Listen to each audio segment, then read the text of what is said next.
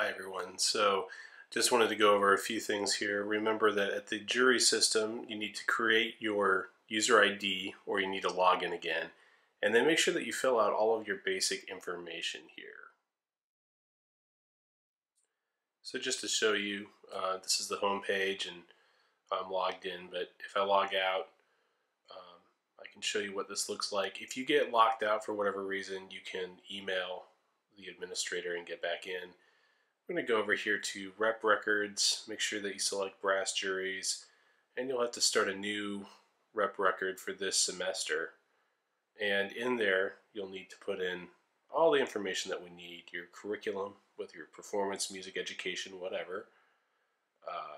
You need to put in who your teacher is. That would either be me or Professor Carpenter, and your instrument.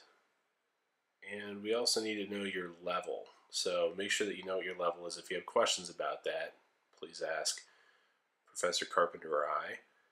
You need to put in all the scales that you've been working on. We want to know if it's major, minor, whatever that may have been. We also want to know what your exercises are, what your etudes are. I've got some little examples here, but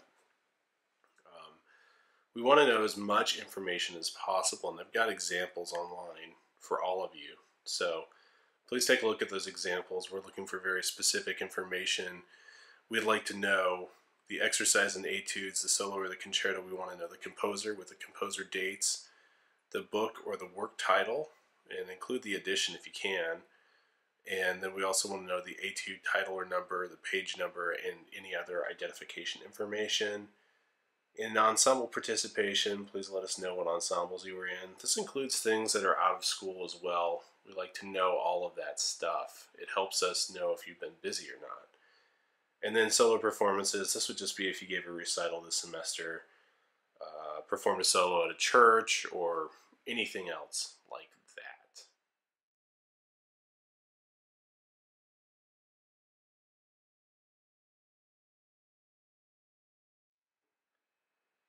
So make sure that you always hit save or save and close. You can always go back in and edit this, but we do want to know, we want you to be sure that you're saving this stuff. Now a few little more details here. So under exercises, I want to know, like I said, all these details, specifically the composer, the book that you're playing out of, the etude title or number, and the page number, as much as that as possible. And you want to list it out because you want this to look like you did a lot. If you only list one or two things under each section, it doesn't look like you did very much. And when we're listening to your jury, we won't think you did much, which is not a good thing. This actually helps your grade.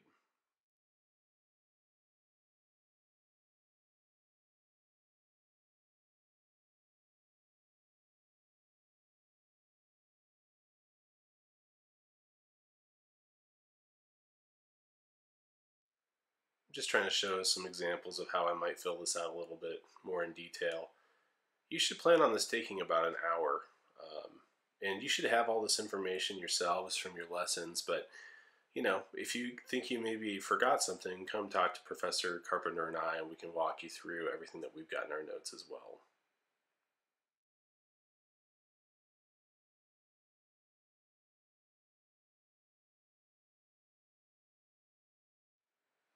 And finally, don't forget to save when you're done with all of this.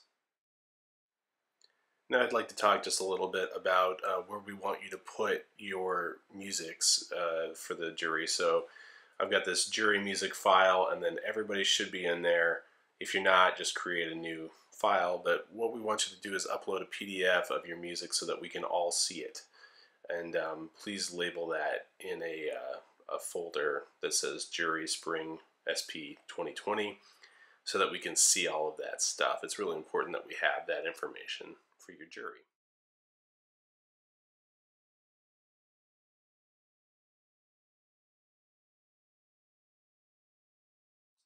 So now I want to walk through the booking process. Be sure that you book your jury time. Remember, if you've got a double jury for a barrier, you're doing 2 levels, you need to book 2 jury slots for that. They will be filled out better than this, but you'll have to check 2 boxes for doubles or 1 box for a single, and then hit submit request. for that to go through. You should get a confirmation email, and you'll be able to see it through clicking My Booking. It'll list out what date and time you've chosen. If for some reason you've chosen the wrong thing, there are ways of backing out of that. Hi everyone. So I just wanted to walk through just a couple more things and just a couple more reminders. Remember to select the right level that you're in. Grad students, you're in level 10. That's just kind of everything beyond. And grad students, I'd also like to remind you to select 2 jury slots for your jury because we'll have double the amount of stuff as the undergrads to get through.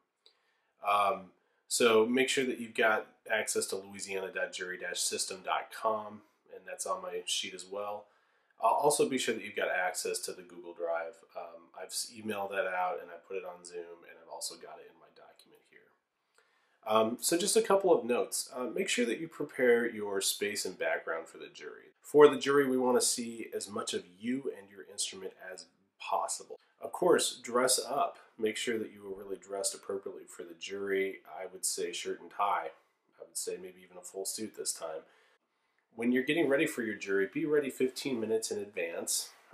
You want to have your instrument, your water, your music, everything ready to go, and you'll be in a waiting room, and we'll let you in when it's your turn. So don't bother us until then. We know you're there.